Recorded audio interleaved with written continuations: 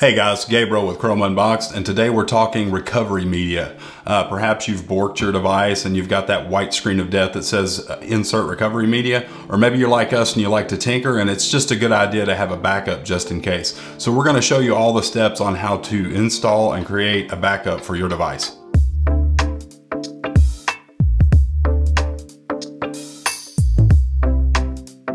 Before we get started, this video is brought to you by NordVPN. It's the VPN of choice for millions of users. Whether you're at home, abroad, public Wi-Fi, it will keep your browsing safe and secure. To learn more, go to chromeunboxed.com/NordVPN.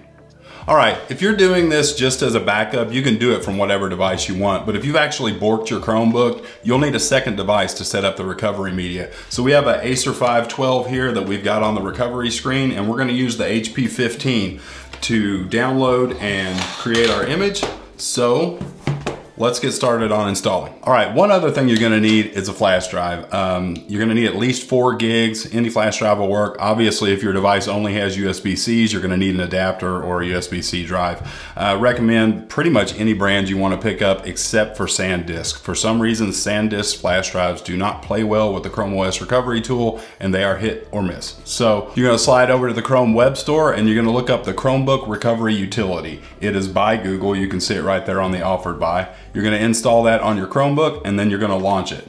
Now you're gonna be greeted with a screen that tells you the same thing I just did. You're gonna need a flash drive. Go ahead and get started. So this is where you're actually gonna choose the device that you're making the recovery media for, not the one you're doing it on. So you can select the model from a list. Sometimes you might have to use the board name, and we'll put a link in the description where you can find all of those board names for your specific device. But just go ahead and click select model from the list. Go to Acer. And then you're gonna keep scrolling until you find the 512. There's a couple different model numbers. They're all the same. It's all the same board. And then from there, click continue.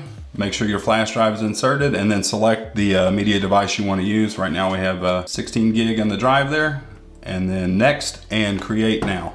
It's gonna take a few minutes to download and install this, and then when it's done, it'll tell you to eject the device and you're ready to go. So moving on to the next Chromebook, you've got your white screen of death there. So you're gonna take your newly created recovery media, plug it into the drive, and we wait. Now it's gonna verify the install image, and then in just a few seconds, it will start the recovery process. It doesn't take very long. It's just installing a new version of Chrome OS and making sure everything's verified and safe, and you'll be ready to go. So there you go. Once the recovery is complete, it'll let you know, and you're just going to remove the media and it will restart on its own. Once this reboots, you'll have a completely clean, fresh install of Chrome OS. You'll be ready to log in just like it's brand new.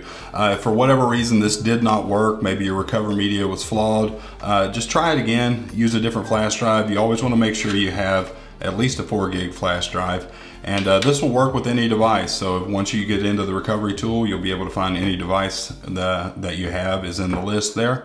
Hey guys, if you found this helpful, give us a thumbs up, click the subscribe button, and don't forget to hit that notification bell because we'll be putting out some more how-tos and tutorials in the near future, and you're gonna wanna check those out. Till next time.